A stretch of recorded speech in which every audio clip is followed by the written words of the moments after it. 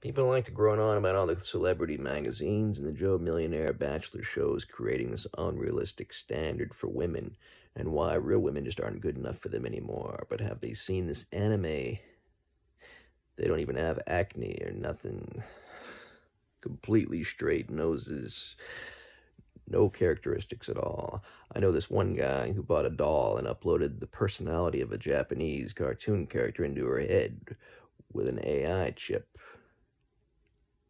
I said, is it really better than the real thing? He takes a look around at the empty cups and tangled game controller cords and says, yeah, I feel like I can really be me.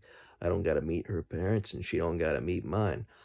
I said, does she have parents? He says, as of now, no, but I'm programming a wizard father for her who's totally accepting of my lifestyle. I said, don't you think a wizard will expect a little more from the guy who snatched up his alien sailor cat daughter?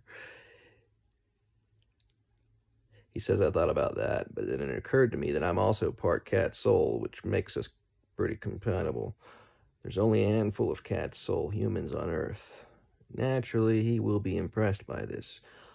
Also, I've seen all her episodes and can't wait to warn her not to trust Veronica, who's planning to take the Orion Cube at the first chance she gets. Star-crossed lovers, I thought. Some folks will do anything to try to make it work.